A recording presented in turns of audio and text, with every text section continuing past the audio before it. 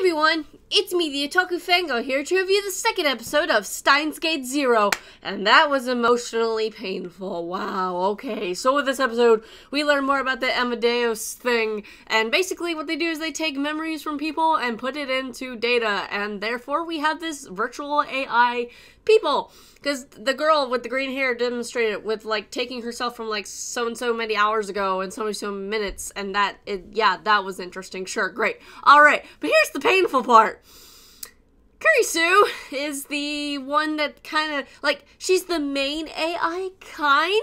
Like, it's weirdly explained, but I'm just like, that's painful. Oh, when Okabe saw her, I was just like, and my heart just dropped like 10 feet. I'm just like, I'm dying right now. Oh my goodness, why would you do this to me? But anyway, so yeah, this AI Kurisu acts exactly like the Kurisu we know. Oddly enough, yet she is a little different, but for the most part, she's the same, and that's really painful to see and hear. And by the way, speaking of hearing, I don't really like Kurisu's Japanese voice because I watched season 1, or, you know, Steins Gate, in the dub, so it's, like, weird to me. Like, Okabe's fine because it's Mamoru Miyano, but I still prefer Jaimako Tatum, but still, it's fine. But Kurisu's Japanese voice, it's gonna take a while to get used to that, but anyway, yeah, oh man, it was even super more painful when she, like, appeared on his phone, and, like, she was acting more of that tsundere side of her, the Soon side, and I'm like, no, best girl now!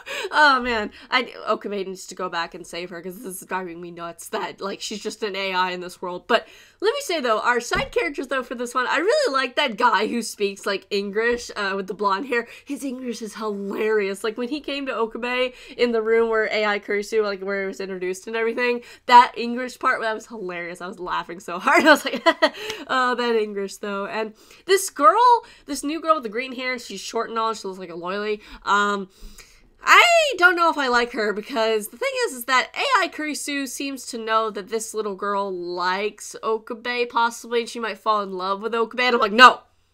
Unacceptable. Okabe belongs to Kurisu, or Christina, which was great to hear again. Okabe got a little bit of his old self back when he was talking to Kurisu, the AI version of her, and I was like, Christina, no, my heart, this is hurting me a lot. Why are you like this? Oh my gosh. But anyway, I really enjoyed this episode. And the opening and ending songs, they're alright. The ending's a little better in my perspective, like song-wise and visual-wise. But, you know, and the ending song makes me think that bad things are gonna happen to that certain character. I'm like, oh boy, we have to go through suffering with that again, but who knows really what's going to happen. But man, this is a good episode, really emotionally painful episode.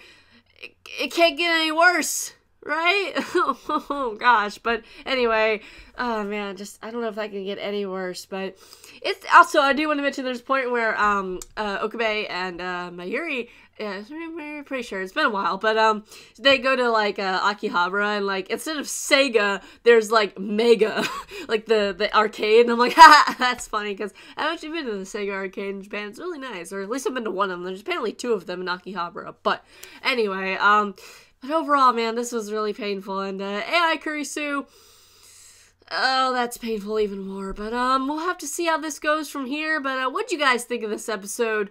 What do you think's gonna happen next? Was this painful for you? Because I know it was painful for me, for sure.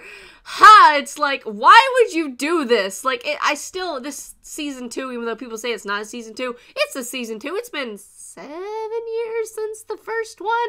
I think it's been a while. I don't even know how long. I could be wrong. But, it's been a while. This is a season 2, people. Even if you don't want to think it is, I still think it's a season 2, because it's kind of a continuation of the story, kinda. So, but anyway, I'll see you guys in whatever I review next. Bye!